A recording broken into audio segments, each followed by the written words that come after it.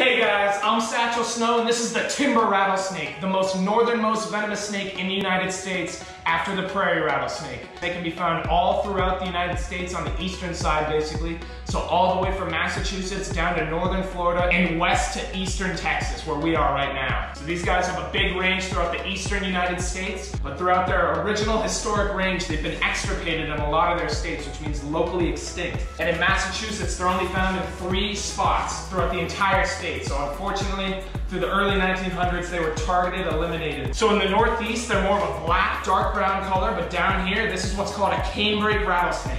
So they actually used to think it was a subspecies, but it's the same snake. It just looks a lot different from the ones up north. So down here, they're gonna have those black chevrons, be a little lighter pinkish to gray color, and have that beautiful dorsal stripe down the back, which is really cool looking. Not a lot of snakes will have features like this, so it's a really awesome snake. And so these guys are a really thick-bodied and heavy-bodied snake, even for a rattlesnake species. So they're one of the bigger rattler species. They can get 4.5 to 6.5 feet at the largest. That's a massive one though. So this guy's scientific name is Crotalus horridus, which sounds like horrible rattlesnake or horrible creature. But that's just not the case at all. He's a beautiful animal. He's not trying to hurt me. And if he did, I wouldn't blame him because I'm messing with him. So if he was trying to defend himself, I would understand, but he's not even trying to bite me right now. That's how chill and docile this rattlesnake species is.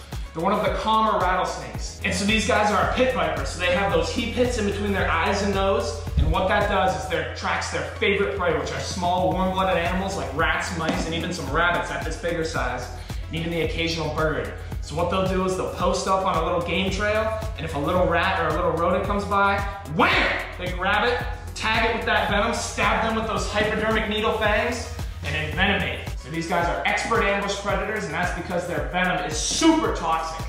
In the northernmost part of their range, they have more of a hemotoxic venom, but as you come further south, it becomes slightly more neurotoxic.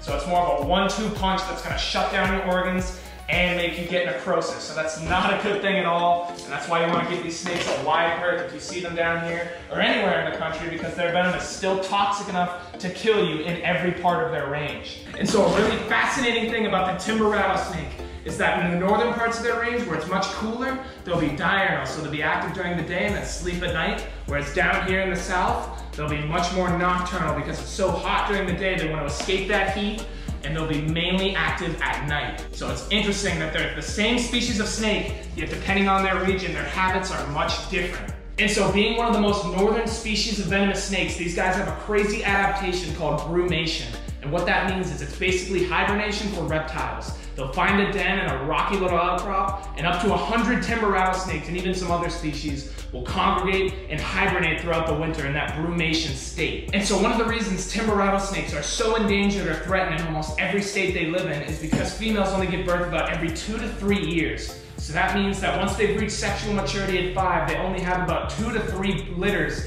in their lifespan to give birth. So if people would go up there and destroy those dens or move those snakes to put into a zoo, that really affects the local population because it takes all of those snakes away and eliminates those breeding females. So if you see one, just enjoy it from a distance, and remember that you don't want to kill these snakes or move them because it really affects their populations because they are endangered, especially where I live. So it's really hard to find them because of all the people who have killed them in the past. And so the timber rattlesnake, guys, one of the most beautiful snakes you'll ever see in your life. And I hope after watching this video you learned why it's so important to conserve and respect these snakes and love them as much as I do, because they're an awesome species and they deserve our respect and they don't want to mess with you at all. So if you guys did enjoy this video, definitely drop a like, subscribe if you want to see more untamed stuff like this, and until next time, thank you guys so much. See you next time.